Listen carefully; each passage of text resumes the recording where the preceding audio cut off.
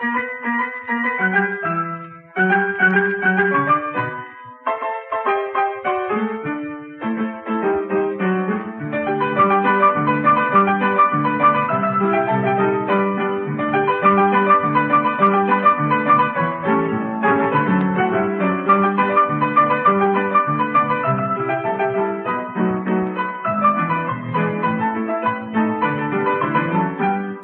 welcome back, everybody, to another edition of Historical Geocaching on the Road with Geocacher T and Photobug from Chattanooga, Tennessee. Today I am so excited. I am visiting Greenfield Village, an awesome outdoor history museum here in Dearborn, Michigan. Right now I'm in the Railroad Junction district of Greenfield Village, very near the Roundhouse, and right now I'm at the Smiths Creek Depot. I think it has some very important history connection with Thomas Edison. Let's head on inside and learn all about it.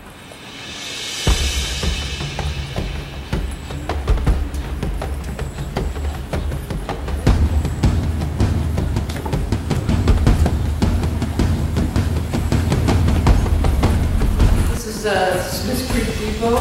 Okay. It was brought here. It was built in 1858. It was the second stop on the Grand Trunk Railroad from Port Huron to Detroit, so it was the second stop. This here is the waiting area. It was very important at the time because what do you think was going on in between? This is 1862. Civil War would be going on? Exactly.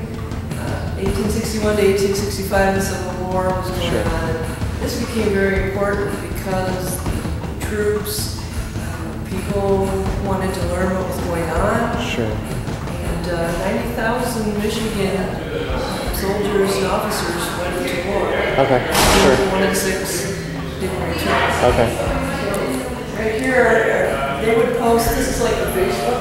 Sure. All the time, and they would post who was going to be who was in the war.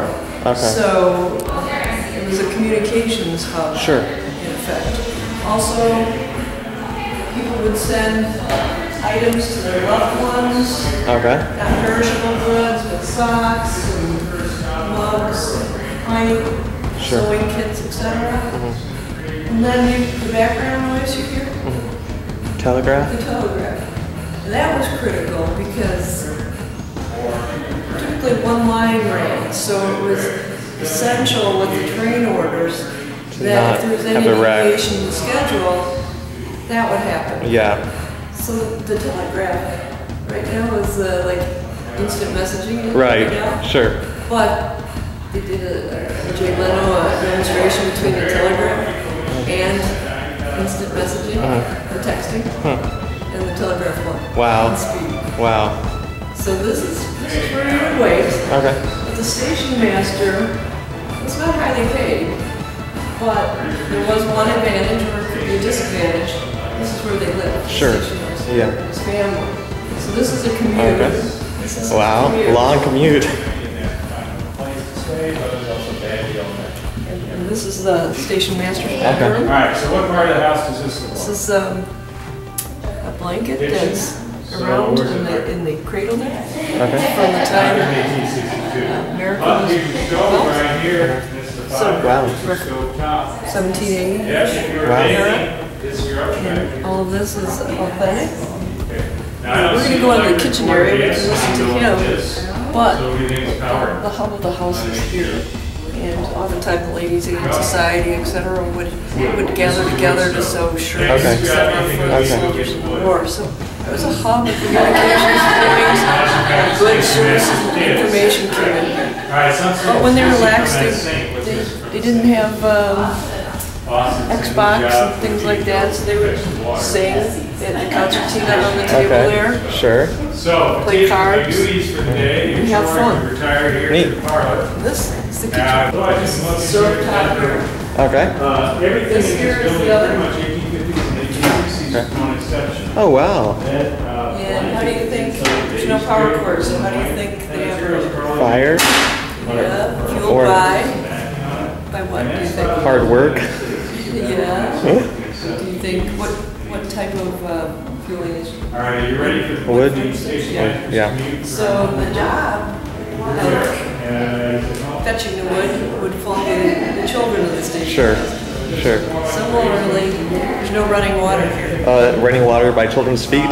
Yes, exactly. Again. So that would be the hub of the home here. And then also, ladies guild gathered here.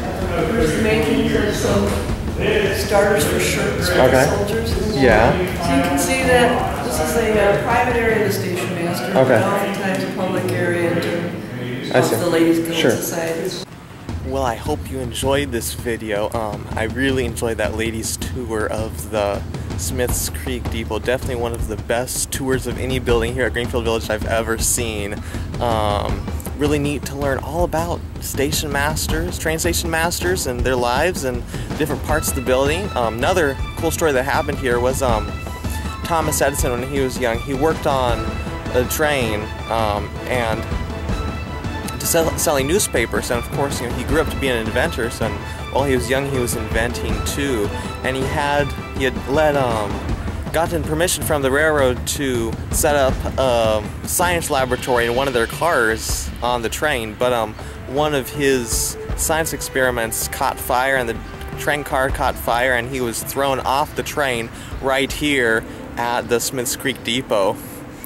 So anyway, another interesting story that happened here. So thank you so much for watching this video. If this is the first time you've watched any of my videos, please be sure to hit that subscribe button, because I post weekly videos of me visiting historical locations each and every week all across the nation. So thank you to all for watching this video. Be sure to check out all of my videos at youtube.com/tnphotobug. And until next time, this is Geocacher TN Photobug signing out. I'm indeed having a blast with the past.